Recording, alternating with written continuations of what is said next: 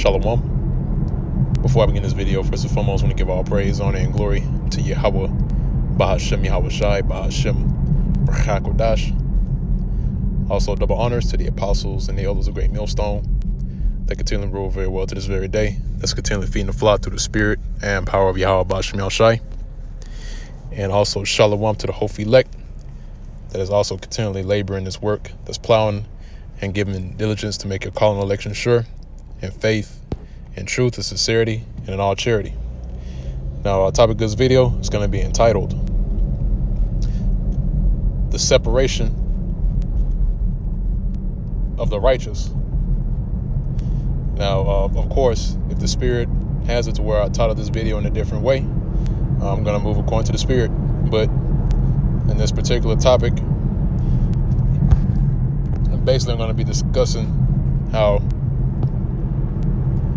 the men of the Lord, or should I say the righteous, which consist first and foremost of the nation of Israel, which is primarily made up of the so-called Negroes, Hispanics, and Native Americans.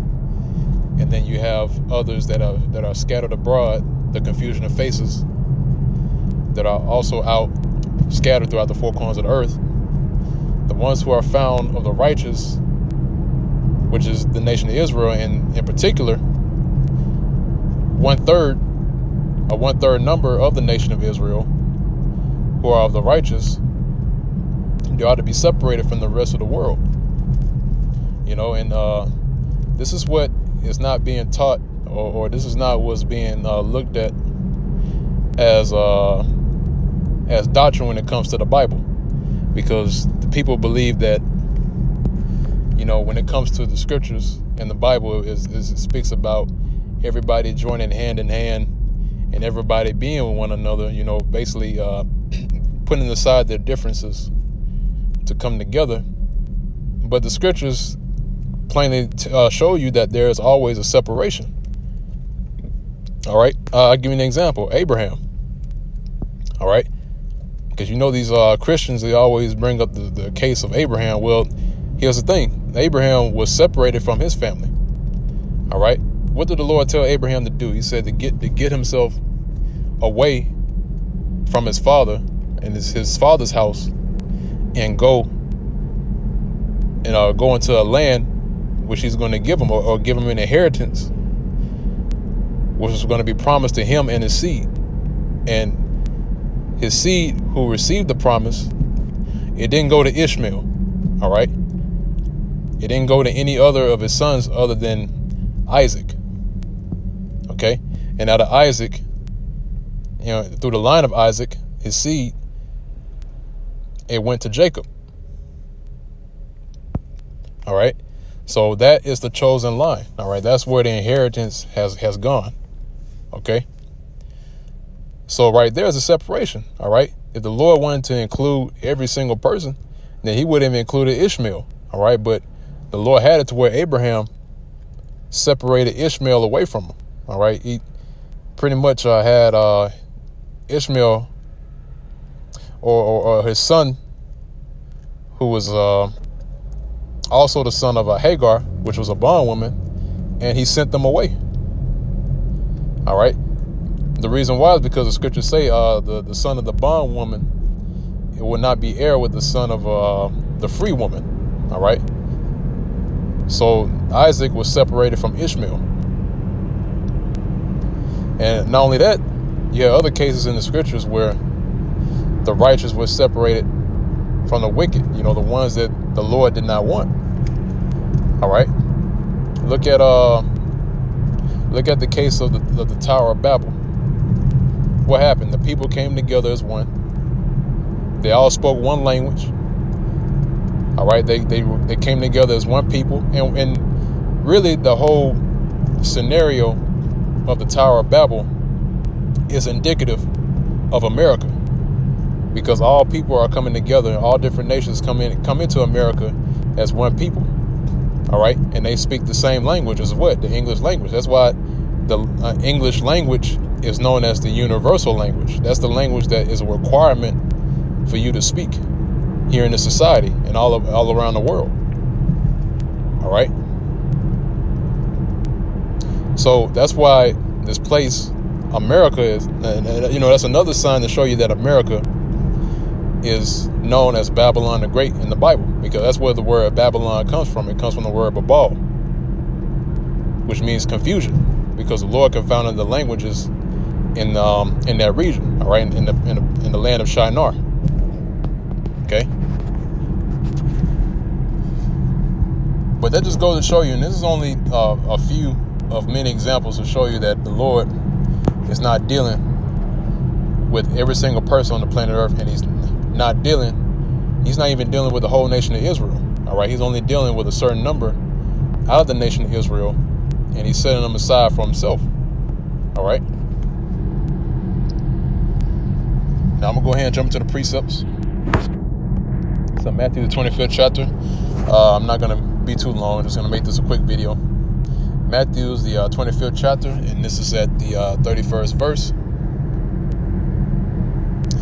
It says, when the Son of Man shall come in his glory, and all the holy angels with him, then shall he sit upon the throne of his glory, and before him shall be gathered. It's like you.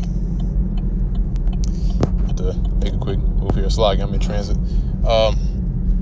It says, and before him shall be gathered all nations, and he shall separate them one from another, as a shepherd divided his sheep from the goats.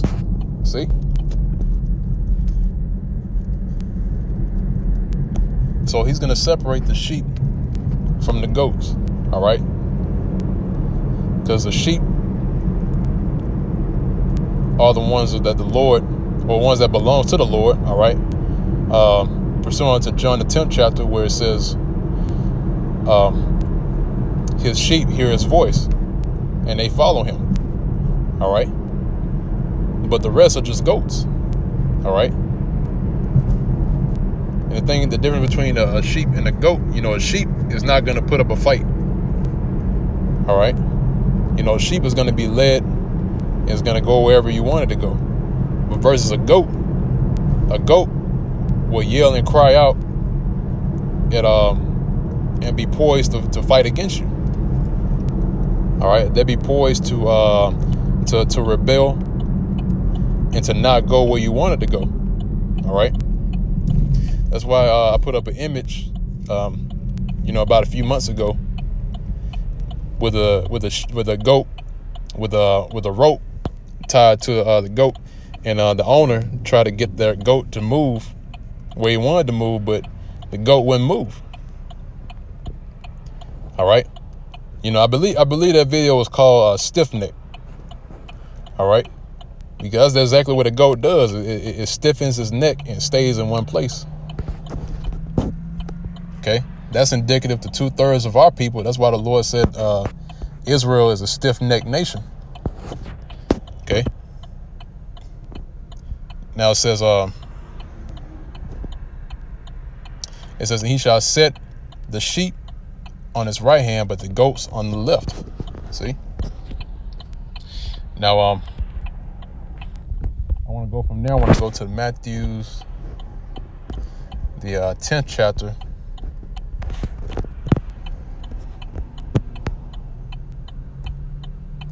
It's like it.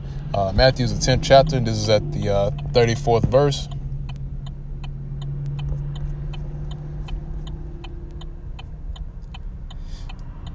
It says, think not that I have come to send peace on earth. I came not to send peace, but a sword. You see? So the Lord didn't come to send peace on earth, man. All right. But he came to send a sword.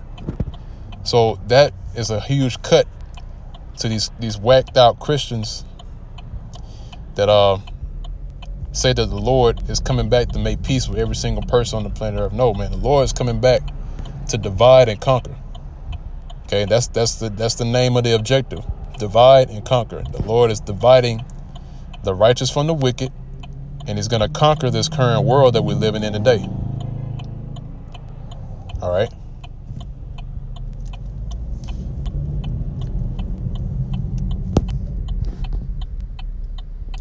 Now, reading on, it says, "For I have come to set a man at variance against his father, and the daughter against her mother, and the daughter-in-law against her mother-in-law. And a man's foes shall be they of his own household." So the Lord is coming, and that also is a huge cut to the family man Israelite, because the Lord's not dealing with the whole a whole family. You know, the Lord can do that. All right, he'll have a whole family believe, but in most cases, you'll come across, you know, this truth, and your family's not going to be with it. All right, I'm gonna just tell you like it is. They're going to fight you tooth and nail about it, and they're going to look at you sideways, and they're going to disown you. I mean, that's just how it is. Because this truth, when you deal in this truth in the scriptures, and truth and sincerity, and into the 100% doctrine, this really cuts the soul. All right, and when you cut the soul, man, that's the deepest cut that you can ever you can deal to an individual. All right, you know, that's something that you can't recover from, man. Okay, that's why this word is so powerful, because it shows you the intentions and the thoughts and the type of spirit that you deal with on a day-to-day basis when you bring this word out. All right. Now, I want to move on from there. I want to get the book of Luke, the 12th chapter.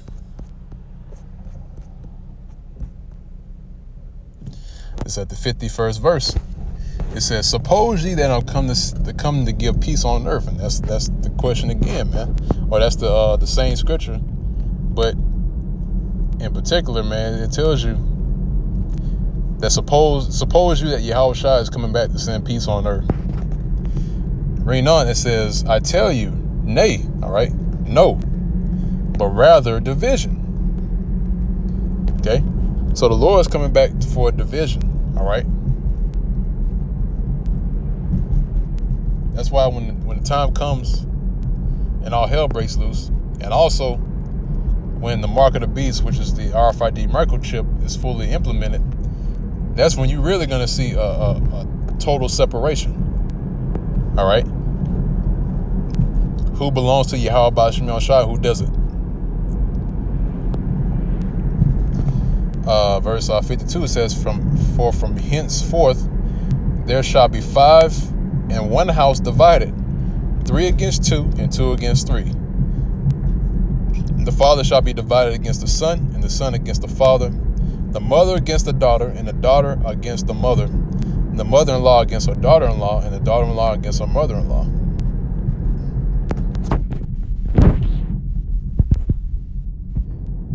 Move on from there. I'm gonna get Matthew, the 24th chapter, and this is all in the New Testament, man.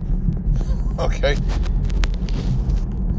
these are all New Testament scriptures that I'm reading out of. But you know, and these Christians love to dwell on the New Testament and speak on it, but yet they still don't even understand the New Testament. All right, because the New Testament is just a continuation of the Old. Okay, because like the scriptures say, the Lord didn't come away to do with the law of the prophets. He didn't come to do away with the Old Testament. Okay, but he came to fulfill it. All right, Matthew's 24th chapter is at the 40th verse. It says, "Then shall 2 be in the field, the one shall be taken and the other left. 2 women shall be grinding at the mill." All right, 2 women are going to be working. It says, "The one shall be taken and the other left."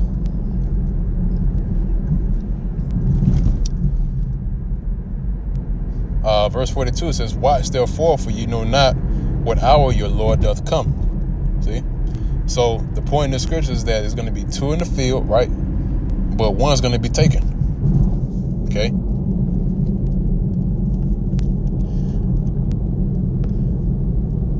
And this also fulfills the scripture where the Lord says he's going to gather his elect from the 4 winds, from one end of heaven to the other. Because you have some of the elect that's not even here in Babylon. You have some of the elect that's scattered abroad throughout the four corners of the earth. So in the scripture where it says then shall two be in the field, because the field, if you go into the scriptures, I believe it's in the book of Matthew, the 13th chapter, where the Lord spoke about the parable of the sower. He explained that the field is the world. All right. So out in the world, all right, there's going to be two,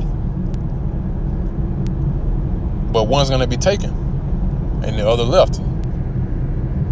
All right. So the Lord, once again, is going to separate one from another. He's going to take the ones that he wants, and he's going to leave the other behind. Okay.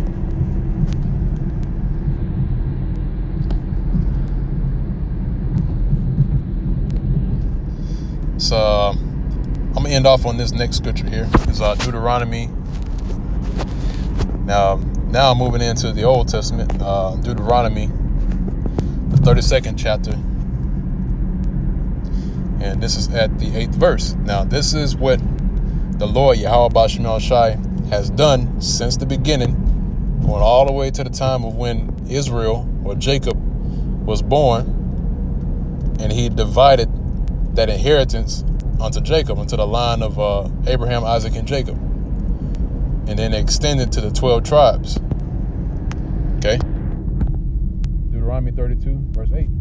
When the Most High divided to the nations their inheritance, when he separated the sons of Adam, right? Because people love to say that, well, yeah, all people came out of Adam, you know, don't we all get a part of salvation, or we all get a part of an inheritance because we come out of Adam, we all come out of Adam? No. All right, the Lord divided the sons of Adam. Okay, there's a reason why the Lord divided the sons of Adam, because that line was going to be kept through a certain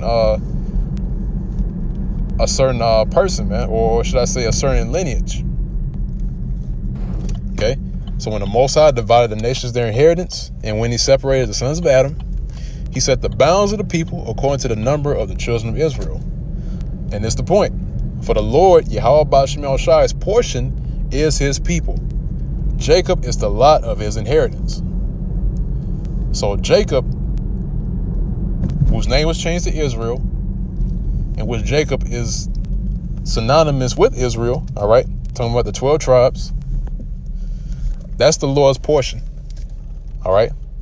That is the Lord's portion. That who is the Lord's dealing with, and that's who the Lord is going to deal with forevermore.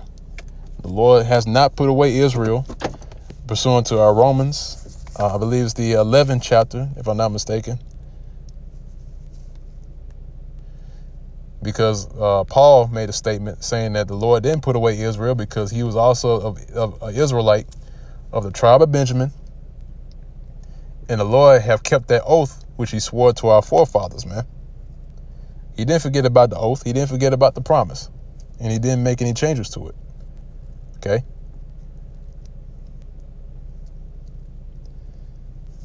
So again, Israel is a lot of his inheritance, and it's not going to change. The rest of the nations, they're asked out. But I'm going to go ahead and end it off on that note. Lord's will is edifying to the elect of the nation of Israel. Till next time, once again, I want to give all praise, honor, and glory to Yahweh, Ba'Shem Yahushai, Ba'Shem Rachakodash. Double honors to the apostles and the elders of Great Millstone that rule very well to this very day. Also, shalom, peace of safety, and salutations to the hopeful elect that is plowing in his work, giving your due diligence to make your calling and election sure, in faith, in truth, and sincerity, in all charity. And with that, I'm going to say shalom.